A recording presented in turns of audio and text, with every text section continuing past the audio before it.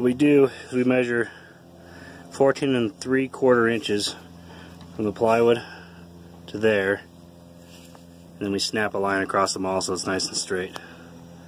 Then we cut them all at a 90-degree angle to whatever the pitch is. In this, it's a 5/12.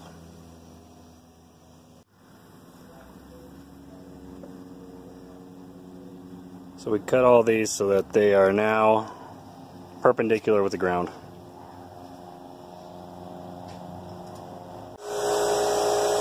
So we got 2x6 plywood running into the trusses.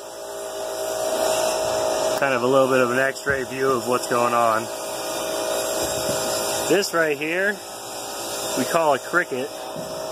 When the water comes down these slopes, it's all going to run up against this wall right here. So you need to have this little angled piece of plywood to keep the water off the wall and run it out to the gutters. Because that surface area is going to be a lot of water.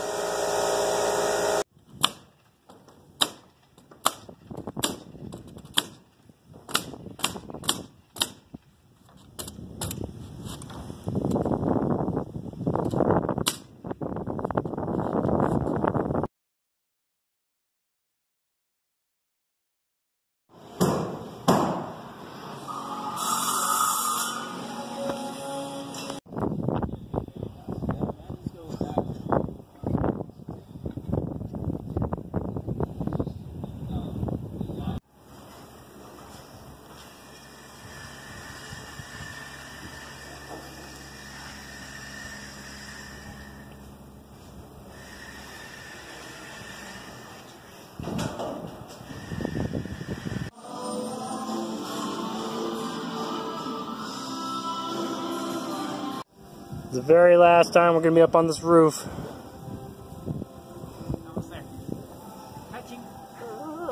Not going to miss it. It's hot up there.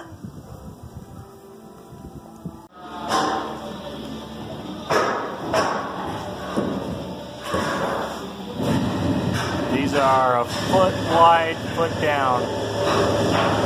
Just 3 big old boxes in the entryway.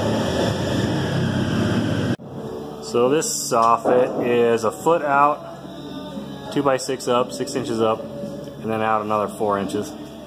Just a little decorative feature. Some people call them coffers. Coffers or soffit, whatever you want to call them.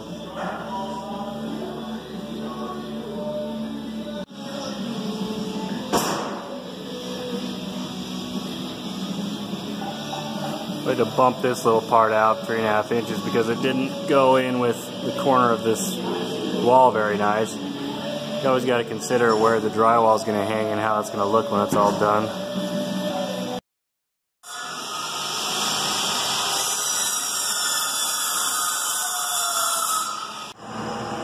Code says that on shear walls, the plywood has to go from the concrete all the way to the plywood on the roof. So you got to build these little goofy walls on top of the main walls to make that happen.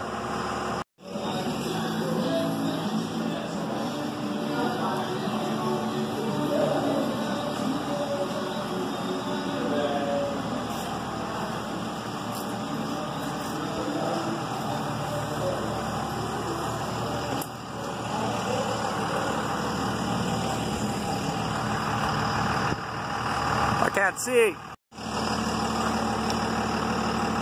Focus.